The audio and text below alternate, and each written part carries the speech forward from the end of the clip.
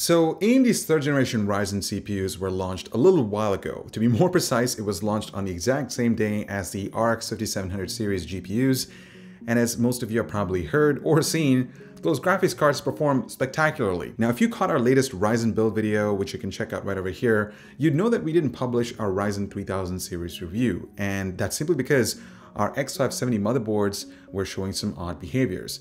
As many of you may or may not have heard, it's been discovered that AMD actually sampled a lot of the reviewers with motherboards that had buggy BIOSes, and this specifically had to do with AGESA, otherwise known as AMD Generic Encapsulated Software Architecture. Yes, that really is a thing.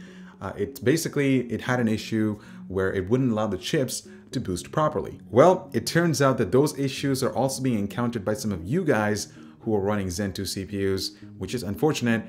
So in this video, I'm going to be showing how to check to see if your Ryzen 3000 series processor is boosting properly with a few simple tools. So that way you can at least be sure that every last megahertz that you paid for is actually there. So why don't we get into it? But first, I also want to mention that timestamps throughout this video will be linked in the description down below. But first, a quick word from our sponsor. Let me ask you, what is more satisfying than a good peel? Ooh, that hits the spot, but you gotta love easy to sync ARGB components for a beautiful light show. Thermaltake's extensive support with 5-volt ARGB motherboard sync gives you lighting control of fans, memory lighting kits, all-in-one coolers, power supplies, and more by using the 5-volt header on your motherboard. You can also daisy chain a bunch of products to light from a single 5-volt header or with their own controller for individual customization. But now with ARGB sync, it's all made incredibly easy to match. Check it out below. Okay, so let me go over what exactly is happening with these new processors since launch. Basically, many of them weren't hitting their specified boost frequencies, and sometimes they were missing it by a big amount too. Let's take the 3700X as the first example. It has a max boost clock of 4.4 GHz, but in our case, in single-threaded stress tests, our 3700X would only boost to 4.375 GHz. Meanwhile, the 3900X we all love so much is supposed to max out at 4.6 GHz, but ours would only top out at a sad 4.5 GHz. Now, neither of these lower frequencies would cause performance issues, but neither of these chips were performing at its fullest capabilities. Some people were actually reporting lower clock speeds than the ones that I just showed. Anyways, we figured this out pretty early on to our testing process, but without a new functional BIOS available at the time, there wasn't much that we could do. Well, even as you're watching this, brand new BIOSes are being rolled out with the new AGESA 1.0.0.3ab, which is supposed to fix these core boosting issues. Now, in the last few days, we've looked at 4 motherboards, including the X570 Taichi, the Aorus X570 Master, the Aorus X570i Pro Wi-Fi, and the MSI X570 Meg Ace.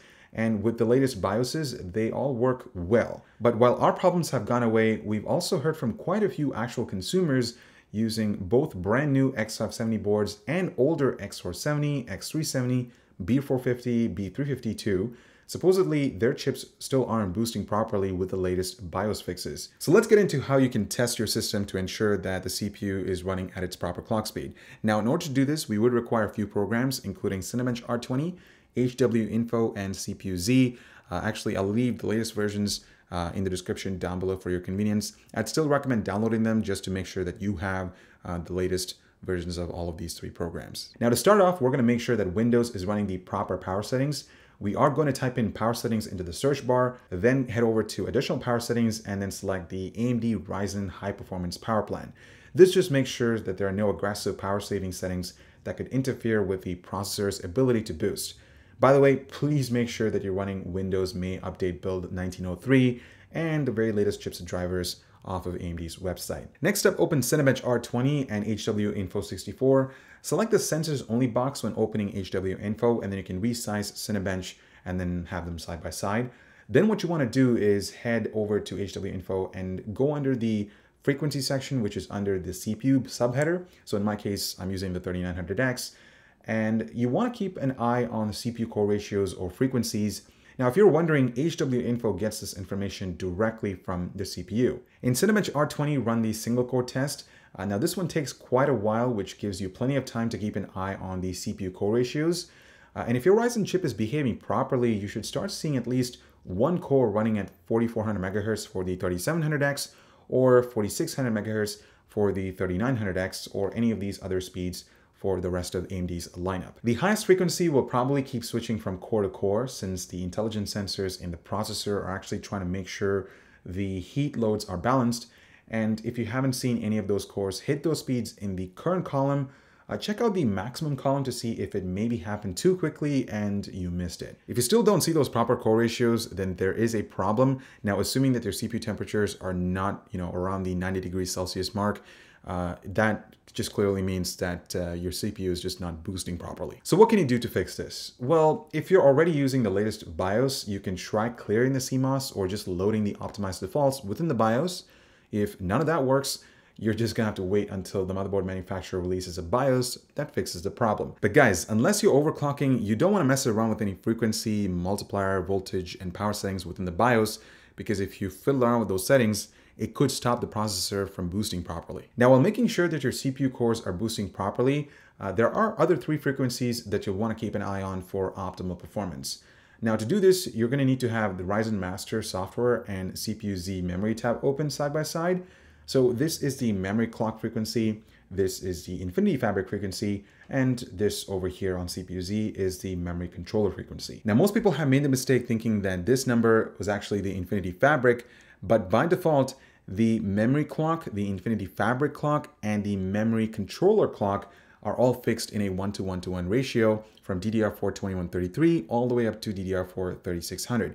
Past DDR4 3600, all of those 3 frequencies are not synchronized, and that, my friends, that can cause some serious performance penalties. And this is something that I'm going to plan on discussing in the overclocking video, so definitely stay tuned for that. Now, if you set your memory to DDR4 3600, the memory clock should be 1800 megahertz, which is half the double data rate, and the Infinity Fabric should be 1800 megahertz, and so is the memory controller as well.